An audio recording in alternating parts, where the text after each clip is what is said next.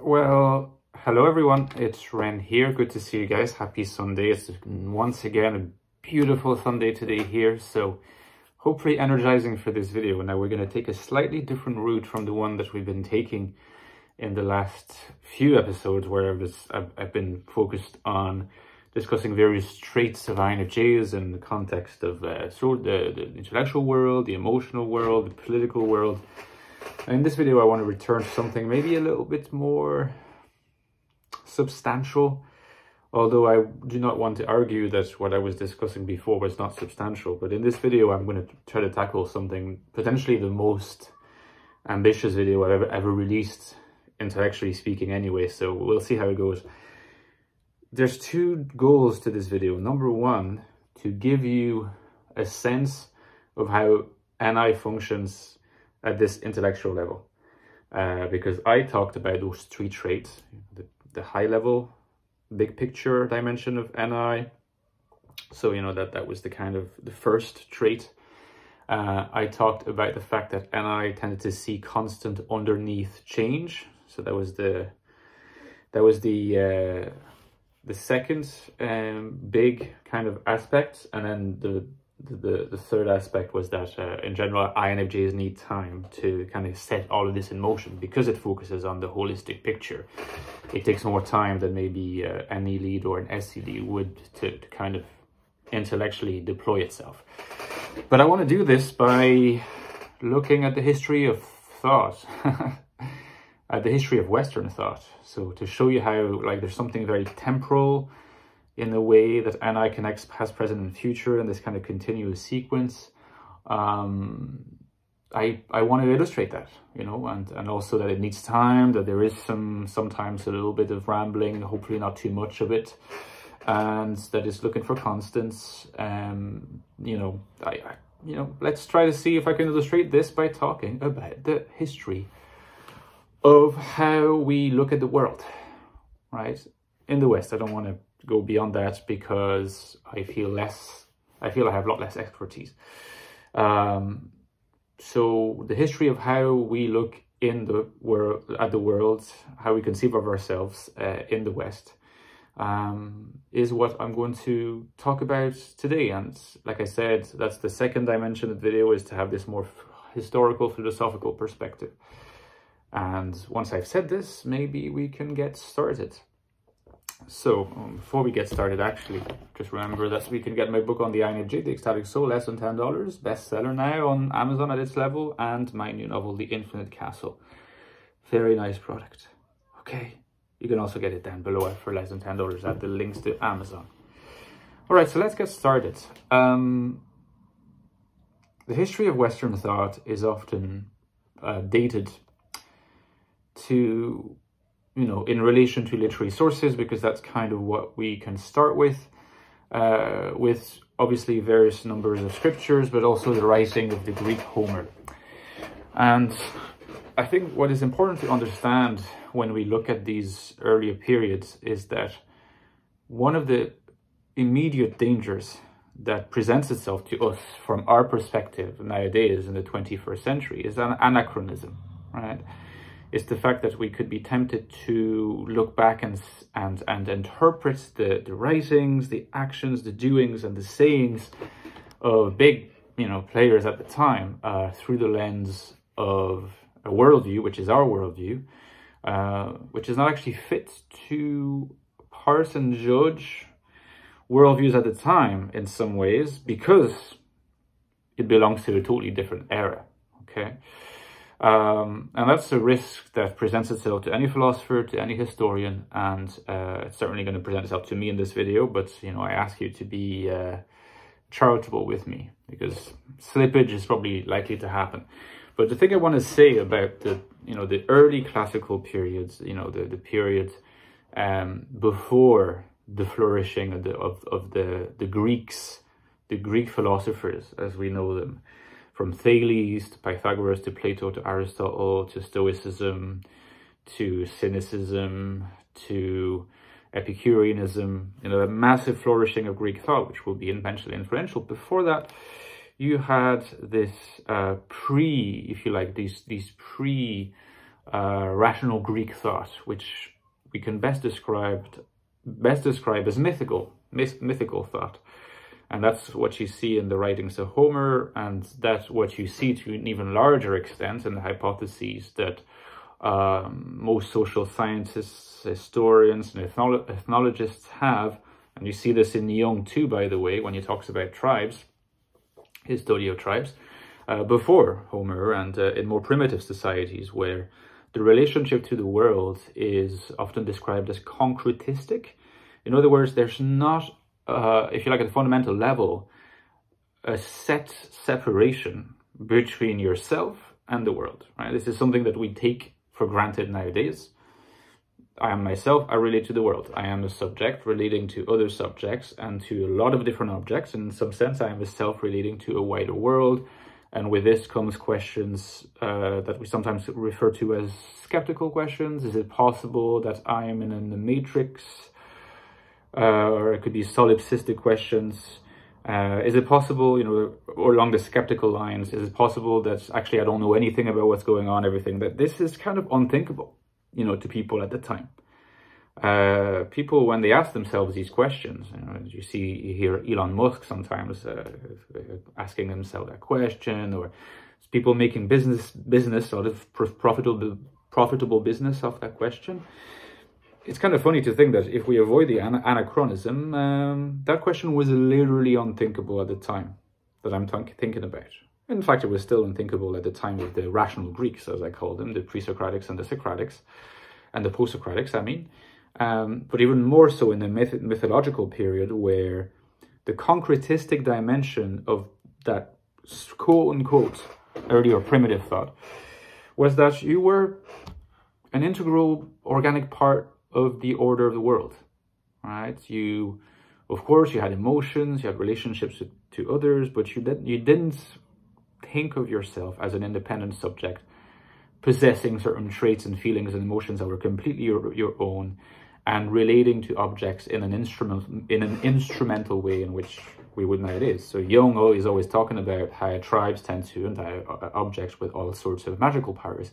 It's not, again, to be misleadingly applied anachronistically by thinking, oh, you know, they were kind of mad, they just thought they saw a tree and they thought they had powers. That's because whenever they felt a particular emotion or a particular kind of experience toward a tree or toward a totem, or that complex of emotions was actually concretized into the relationship that you had with the tree itself. It's very hard to kind of completely appreciate, but that's part of the what's called the mythological viewpoints that was very much present in Homer at the time, also in a more subtle and more kind of literate fashion. With that also comes a particular form of, again, not to be called morality as such, but maybe a concept of the good life, what it meant to have a good life. It's obviously very different from what we would have nowadays. The good life was just, you know, for those who had time to think about it, and there were not many, was conceived in terms of having your proper place in the world, having your proper place in the order of being. And as it became more refined, you know, in the Homeric tradition, it was also conceived in terms of, you know, the best people having the attributes that were the most likely to embody the heightened natural forces. So power and glory and nobility were conceived through this concretistic lens, you know, and it was like the concept of benevolence towards others or charity, you know, was not, well, that's something of an invention of a later time. And in fact, that's why Nietzsche, who hated those traits, you know, of Christianity, and he thought they were embodiments of the will to nothingness and of ressentiment, wanted to go back to something more ancient Greek in this sense. Now, when we get to the pre-Socratics and then the post-Socratics, Plato and Aristotle, one big change I think that we want to emphasize is there was still this notion of cosmic order. But there is a massive emphasis that's now put on this concept of what we might call, and again, it might be a little bit anachronistic, but not too anachronistic, reason. The concept of rationality and reason. is very, very important to that period, and an innovation as relating to the earlier sort of pre-rational mythological period. The age of the pre-Socratics and of Plato and of the followers of Plato and different schools that sprawled afterwards in lots of different ways that I'm not going to be able to tackle in this video because it would take too long, really started to think in terms of the ability of the human being to reflect and to attain a view of the world, a view of the cosmic order that in itself reflected the order of the universe. So when this tradition thinks about the soul, because the concept of soul originates from this, the soul in every human well, it has different signification in Aristotle, who elaborates on different parts of the soul. But if we were to encapsulate it, the soul is a kind of mirror in every human that is capable of orienting itself to the same symmetrical order that the world possesses. And the good life is the life that is a life of harmony between the order in your soul and the order in the universe. So Plato would talk about the idea of the good as the idea of this perfect order, and of the ability that we have of having the idea of the good instantiated within us by having well-ordered souls. What's important to appreciate, though, is that in the case of the rationality of this time, the ability to be rational was an ability that had to do in some sense with being able to view things right, an ability to align your seeing with the right order of the world. And if you had the right seeing inside your soul, you were rational. And if you were rational, you had knowledge. And if you had knowledge, you were acting in a good way, where you were performing good actions. In other words, and this is something that Socrates is often talking about, is that if you have right knowledge, if you have true, legitimate knowledge as the basis of your action, you cannot act badly, right? There's a link between knowledge and the good very strongly, and it's a derivative of the fact that the good life is conceived in terms of being able to perceive the right order of the universe and having that reflected in your internal soul, okay? And that's actually kind of crazy when you think about it, because then many centuries later, well, Christianity comes along, and of course there's lots of innovations that Christianity brings with it. But maybe we can zero in on the work of Saint Augustine, right? Who's one of the most influential writers in the Christian tradition. Some of you will have read the Confessions, and if you're very Christian or very motivated or very into Augustine, you probably have had a look at the City of God and maybe some other writings, his writings on the Trinity, for example. Now, what's innovative in Augustine, and something that, to be honest, carries a lot of intuitive appeal and conviction, even though it's carried to certain lengths that would be considered too extreme nowadays in a secularized world. Augustine, through Christianity, emphasizes original sin, right?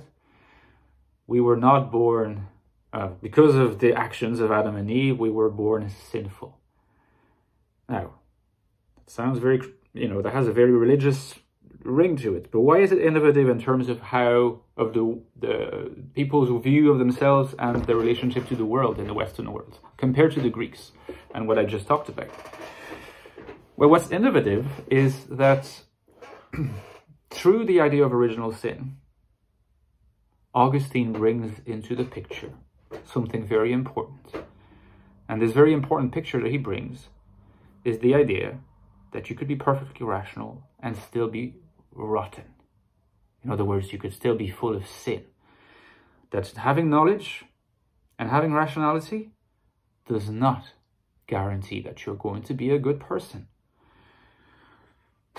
I think that nowadays, complete consensus. Look at the Nazis. Nazis had a lot of knowledge. They had a lot of instrumental rationality at their disposal.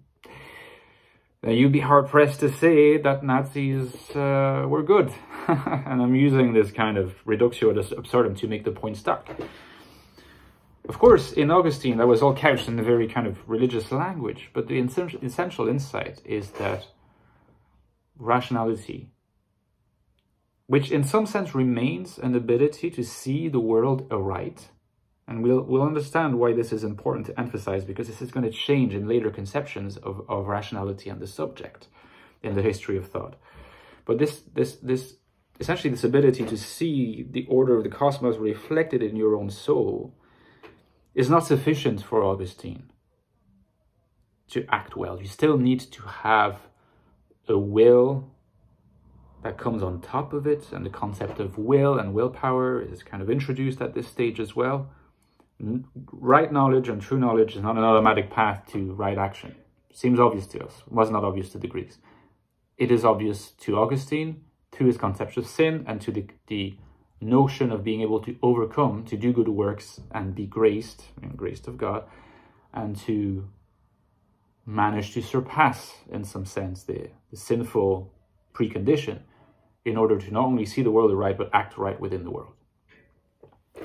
So sin takes the place of this, has the role of this, if you like, this ability that reason has of actually going wrong in terms of morality, which is true, I think, undeniably.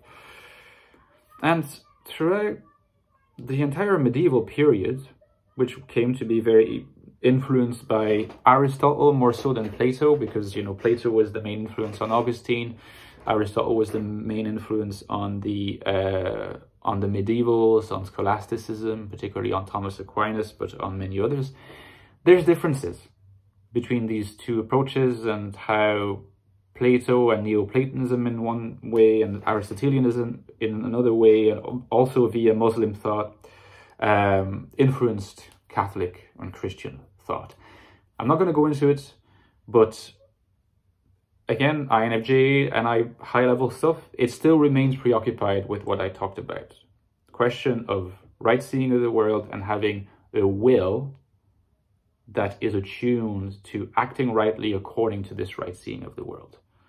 And there is also a development of the notion of inwardness, which is important around this time, is because in order to develop your will in such a way that you act rightly, because reason is not enough, you need to be able to observe yourself. And with this concept of being able to introspect and reflect deeply and observe yourself, you see that very much in Augustine, comes the idea of an interiority of the self. And the self becomes something that is already the self and the subject. You can see the outlines of what will become more modern. Okay, it's not completely modern yet, but there's this sense of interiority that develops that was absent at the time of the so-called primitives, pre-classical, pre-Socratic, post-Socratic. What is the main revolution at that point, post the medieval period? Well, the main revolution is Descartes, René Descartes. You probably have heard of this lad from France who said the famous thing, "I think, therefore I am. Cogito ergo sum." And he said many other things that were very influential. As the philosopher Charles Taylor has emphasized, the link between Augustine and Descartes is underestimated.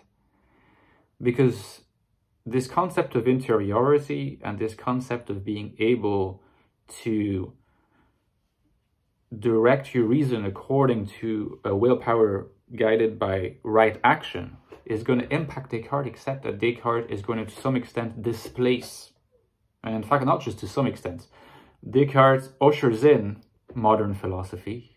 You might ask yourself, why is he always called the father of modern philosophy?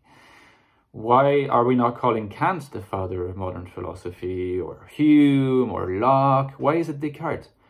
Well, because Descartes just effects a massive change in relation to an Augustinian viewpoint that otherwise did influence it. He keeps the interiority of the self, or the interiority of the what will become the self, in fact. And when he says cogito ergo sum, the notion of the entirety of the self is already really burgeoning at this point. But the massive difference that he effects is that he moves from a concept of rationality as right seeing of a world that is otherwise perfectly and cosmically ordered and exhibits mathematical beauty and harmony and so on. It's a world that is full of meaning. That's in Augustine and in the pre-Socratics, okay. to a world that is essentially neutral. A world governed by mechanistic relations, inert. And rationality, therefore, cannot find itself in the reflection of this world, because this world itself, like, there's nothing rational or not rational to call it. It's a world that we ought to engage in a, in fact, disengaged scientific manner and measure and observe. So rationality is not about being able to reflect the beauty of something external, the beautiful order of something external, like it's been conceived then at that point for millennia. It then becomes conceived as a procedure, as being able to follow certain steps internally so that you can arrive at the right results in an experiment, in a line of reasoning, in work toward attaining what Descartes calls clear and distinct ideas, which is the source of knowledge. You start from what you can have as clear and distinct ideas internally, and you follow almost like a formula, a procedure from these distinct ideas to arrive at other sources of knowledge. Rationality is no longer the reflection inside your soul of the external world. Rationality is a procedure that you already have internally and that you can master internally. So with that, in addition to the interiority of the subject that's already inherited from Augustine, rationality becomes something internal. You're starting to get lots of stuff that's internal, and in fact, enough internal traits that is a system that is born, which we will call the subject. So we talk about the Cartesian subject. That's really where, Descartes invents the subject in this sense. And of course, with the invention of the subject, you get the problem of dualism. You get the problem of dualism because, well, if I am a subject, what am I? It's not just physical, it has to be something else. What is this thing that has all these funny traits of being able to be rational and all that? And so, of course, Descartes has to invent the concept of the thinking substance. I think, therefore I am. He arrives at the conviction that we can establish that we exist as a thinking substance, but we also have a body, and how can the two interact in this perfect manner? Well, Descartes derives, or this is where he brings in God. God is the being that ensures that this takes place. I mean, of course, he has a more subtle argument, and in some sense Leibniz is the one who develops the concept of harmony like this. But the important point is that God is no longer the instantiation of this perfect cosmic order. God is rather a piece of an item of reasoning that has to make sense of a dualism that has itself to make, is itself an offshoot of the birth of the subject as internally rational being and an ego now that exists.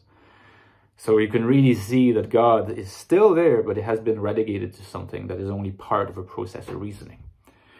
So when people nowadays think, oh, people are not Christian anymore, people are not religious anymore in the West, and we should return, at least appreciate the fact that the process of the de-Christianization, it's very, very long process over millennia, and that Descartes and Locke and Leibniz still very much saw themselves as Christians, but they were not quite realizing that they were taking part in a process that would eventually arrive at secularism and, in some cases, at atheism. Now, you see that in Kant also. Kant, of course, was very, very religious. Now, he wasn't Catholic, he was Protestant. He was part of the pietistic tradition. And Kant had to contend with the fact that Hume, the Scottish philosopher before him and after Descartes, really cast doubt on the entire Cartesian enterprise. And if I were to summarize it, I would say, well, Hume really manages to point out that what Descartes thought as a clear set of traits of the Cartesian subject, or we should say at this point of the self or the subject, as having instrumental reason, Hume says, but where does that come from? Why do we do anything in relation to that? Sure, instrumental reason is something that allows us to see maybe how to attain goals. But why do we act in the first place? Right? What is it that motivates us to act? It's feeling, it's emotions, right? So in some sense, it's really providing a crucial challenge to the Cartesian picture, but it's also, at another level, bringing in emotions as part of the drive to instrumental reasons, and then bringing emotions further inside as they had already been established now. Now Kant tackles this challenge because Kant appreciates Hume's challenge to Descartes and the whole tradition of rationalism in what will obviously become with him and after him empiricism. Kant appreciates this challenge and Kant is asking himself, okay, like it's become impossible to say that we are a subject that then goes out, uses instrumental procedural reason to find regularities and orders in the world. Because Hume has really convincingly offered skeptical argument to say that there is no such way of attaining knowledge of these regularities and orders and absolute laws in the world. That really, technically speaking, we don't observe causality in the world. Causality is something that is really more like constant conjunction. Now, Kant's solution and transcendental idealism is to say, well, the world as it is in itself, we actually can't know it. We always approach it from the perspective of a mind with a set of faculties, internalization of the traits of the subject. It has a bunch of different categories, which in the Greeks used to be the categories, especially in Aristotle, that were in nature: substance, accidents, unity, multiplicity, etc., etc. Actually, there are categories of the understanding. They are traits of our faculties that we impose in our own, in making intelligible and ordering of the world as we experience it. The world as we experience it is already ordered by our mind, by our faculties. What it is behind that, what Kant often refers to as the manifold, we never get to know, right? That was a solution that was very appealing to a lot of philosophers, and to this day is very appealing to, a lot of philosophers in the analytic tradition. We are still like inheritors of Kant, but there's been, in some ways, you could argue that the rest of Western thought since then has been a series of challenges to Kant. And, I want to maybe conclude with this. I could go on for a long time, but God, it's already 27 minutes, and I want to, conclude with this. So first challenge to Kant, of course, Hegel. Hegel argues that if we can't know the world as it is in itself, then why the heck do we posit this world? Maybe there is no such word as it is in itself, and what there is spirit, ghostly kind of thing, thought in its various understandings of itself and developments of itself, leading to complete absolute idealism, right? Idealism, just getting rid of this idea that there's a world as we know in itself. You get Nietzsche, who rebels against Kant, not only in terms of this idea that there's a world as it is in itself. Of course, Nietzsche famously says, there are no facts, only interpretations, leading to this idea of perspectivism. There's multiple perspectives on the world. There's no in itself. Now, that's been massively influential on what is now known as structuralism, post-structuralism, and postmodernism, often accused of relativism because of this perspectivism. You think that Foucault and Derrida and Deleuze just came out of nowhere? No. They're inheritors of Nietzsche, except that they pushed this much further. Now, Foucault, by showing that the lenses through which we experience truth in the world are really the lenses of particular perspectives in a Nietzschean sense, but perspectives that are more influential than others because they have power. Perspectives of government, perspective of the legal system, perspective of the hospital, perspectives of the mathematical view of the world, so on and so forth. Derrida will say that the perspectives are always contaminated by the way in which we write, how we relate to the idea of logic itself, the logos, logocentrism, phonocentrism. These concepts in there are very much linked to the fact that what we think is true is inevitably always infected by a particular perspective that, in the West at least, is what he calls logocentrism, contaminated by this idea that the speech has priority over the text, and that speech can be something that is transparent and can be immediately given in its meaning to the hearer and to the speaker.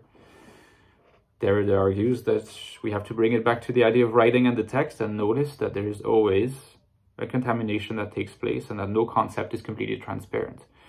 Now, that is way beyond Nietzsche in terms of really looking at the non-transparency of the subject and of thought. But you can see Nietzschean perspectivism in this. I should mention that in this whole process, there's not just Nietzsche, but there's also Freud that has to be mentioned as a massive influence on postmodernism, because Freud essentially comes forward and says, hey, you think that is a unified subject? Actually, no. There's at least 3 different ones. There's at least the superego, the ego, and the id. And in fact, there can be many more in mental illness, in schizophrenia, and so on. And I mean, Freud saw himself as a scientist, as an empiricist, but he definitely brought a massive blow to this idea that we are pure selves, rational selves, that are able to deploy instrumental reasons in attaining certain goals, and our will to align our goals and our goal-orientedness to the moral good. But what's interesting in all this is that we are still animated by a notion of the moral good that is very Kantian, and before this, monotheistic Christian, Muslim, Judeo-Christian, Muslim in it, at least in the West. We do think that it is possible to align rationality and the good. We don't think that being rational simply equates to doing good, but that there is a link, you know. And therefore, postmodernist writings sometimes kind of make us feel weird, and we think, oh, nihilism, right? When we say nihilism, we're referring to our inheritance of the moral tradition. So there have been attempts in the 20th century to recover, you know, the ethics that were transmitted to us throughout time and the tradition. And this is how you get the works of lots of different very highly influential moral thinkers. In the 20th century, John Rawls being one important one. You also get the moral thought of Charles Taylor himself, who I mentioned before, who has a slightly more, ultimately more Christian perspective. You get the writings of Derek Parfit, who really brings a challenge to this concept of the unified subject, but is nevertheless really concerned with questions of morality and right action. You get the work of Bernard Williams, you get the work of Peter Singer, who has this more utilitarian perspective, which again, I'm not going to go into, but whose roots in Christianity are really often underestimated. And so, you know, if there is an interest in me delving more into these topics, I will do so in the future.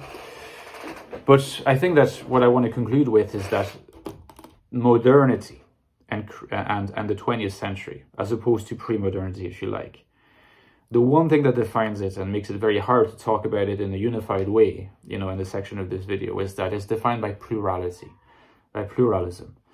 There are still people who are very influenced by the Platonic way of looking at things. There are people who are still very, very much influenced by the Cartesian dualism way of looking at things.